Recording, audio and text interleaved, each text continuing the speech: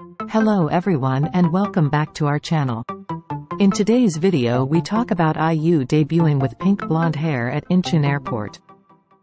This channel is providing you with the latest K-pop and Korean related news every day, so make sure to subscribe to our channel for the latest news and trends.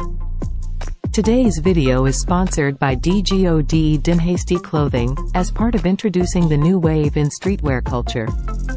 So let's get it started.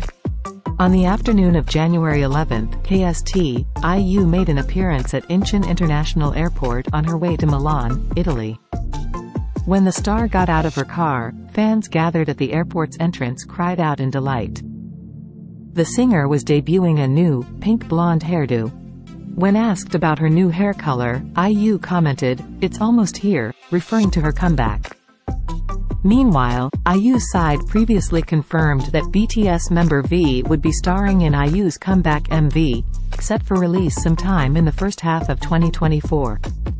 What do you think about it? Please let us know in the comments. This video is sponsored by the new wave in streetwear culture by DGOD Dinhasty Clothing. Link in bio. Please subscribe to our channel for the latest K-pop and Korean related news and hit the like button. Thank you for watching and have a wonderful day.